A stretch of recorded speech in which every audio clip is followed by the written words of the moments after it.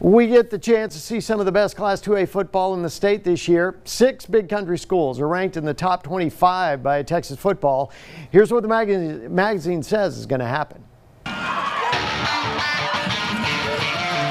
District 4 2A Division 1 is going to be a fun one to watch during the 2024 season. The Stanford Bulldogs are picked to put an end to Hawley's 6-year stranglehold on the district title. Head coach Wayne Hutchinson comes back for his second season in his second stint as the Stanford Bulldog head coach. And his team has 15 positions filled with returning starters. 4 different Stanford backs rushed for over 500 yards last year. 3 of them are back.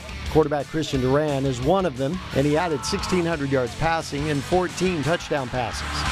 The Bearcats from Hawley are next, according to Dave Campbell's Texas Football magazine. Mitch Abel's team is coming off an appearance in the 4th round of the playoffs. Keegan Abels is back to lead the offense at quarterback. He threw for almost 3,500 yards and 44 touchdowns last year. The other playoff teams from the district are expected to be Cisco and Anson. Olney and Abilene TLCA are 5th and 6th. The Coleman Blue Cats are picked to be the top team in District 5 2A Division 1 by the magazine. The Blue Cats are going to count on a strong defense to claim their 2nd district title in 4 years. The big fellas up front on offense and defense are expected to power Coleman back to the postseason. DeLeon, Hamilton, and Heiko are the other playoff teams from that district. Ballinger and Bangs are looking to prove the doubters wrong. The Colorado City Wolves are the only big country school in District 3 2A Division 1. The Wolves picked to finish 6th this season.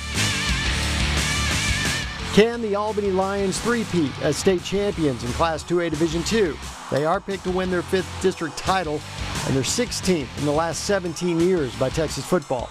Denny-faced Lions return only 5 starters on offense and 2 on defense.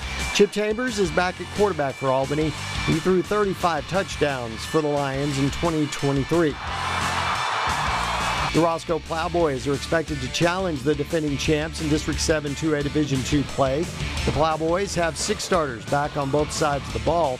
You can expect Roscoe to still be playing when Thanksgiving rolls around again this season. Miles and Cross Plains are expected to finish 3rd and 4th. Hamlin and Winters are on the outside of the playoff picture looking in. The Haskell Indians are playoff bound, according to Dave Campbell's. They are picked behind Winthorpe, Seymour, and Archer City in District 6 2A Division 2.